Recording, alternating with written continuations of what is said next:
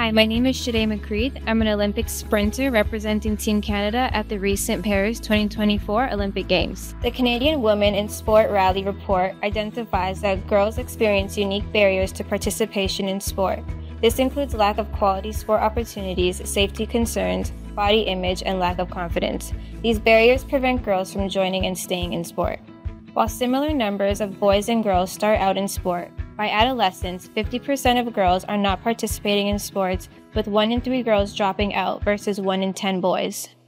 Introducing Elevate Girls, a new online resource dedicated to supporting an inclusive recreational sports space for girls, women, and gender-diverse individuals.